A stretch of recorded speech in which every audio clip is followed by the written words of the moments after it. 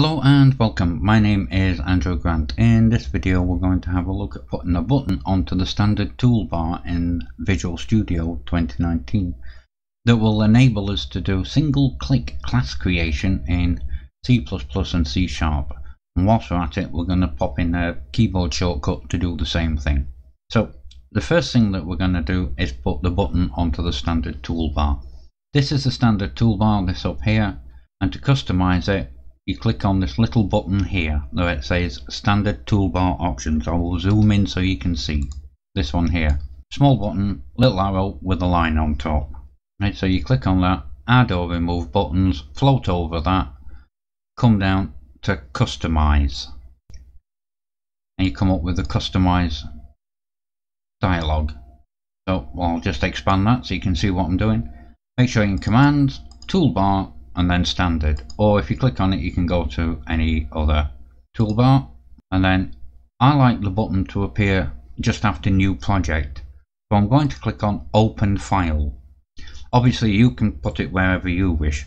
So and then I'm going to click on add command, and we come up with the add command. I'll just expand that. Now we want project, click on project in the categories section, and then in the commands section click on add class, and then click OK. And as you can see, it's appeared here and it's appeared up here. Let me just zoom in so you can see. There's the new add class button. You can move it up or down depending on where you want it. You can modify or reset, which will remove it. Okay, then we're wanting to do a keyboard shortcut to do the same thing, so we'll click on keyboard, which pulls us up into the options, environment, keyboard. Make sure apply the following additional keyboard mapping scheme to default, because we're doing it over two different programming languages.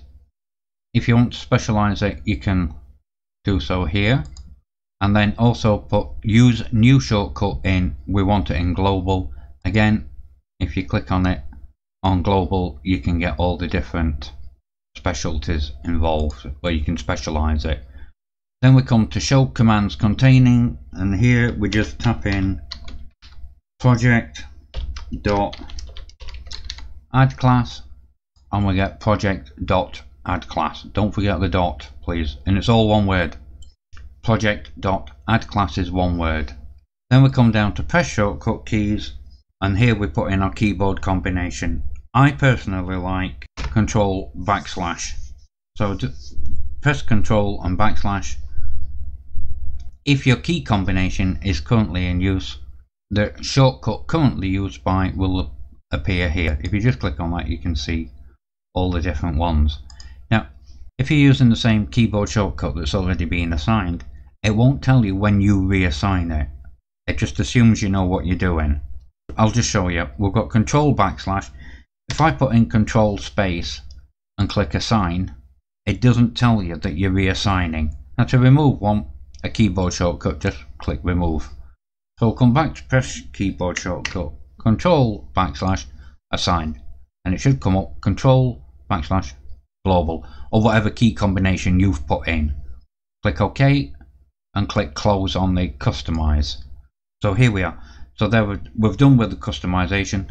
Let's try it out. So we're in the C++, so we'll go up to the standard toolbar and click on the new button add class, and it pulls up the add class, the standard dialog. So we'll give our class a name, make sure everything else is as we wish, and click OK or enter.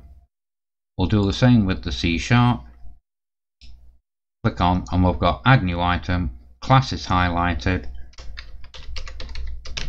We'll give our class a name, click enter or press add, and there we go.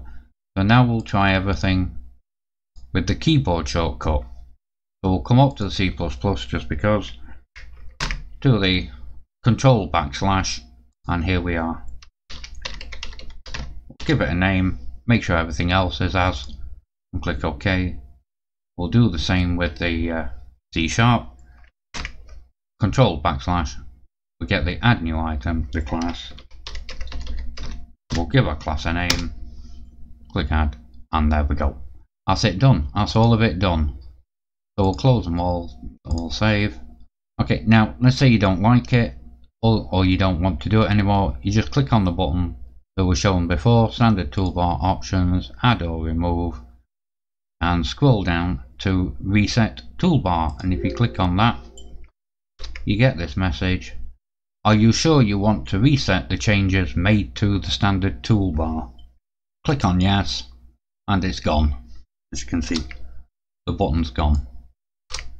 And for this keyboard shortcut, just go to Tools, Options, Environment, Keyboard. Make sure everything else is as you want it, default global. Type in your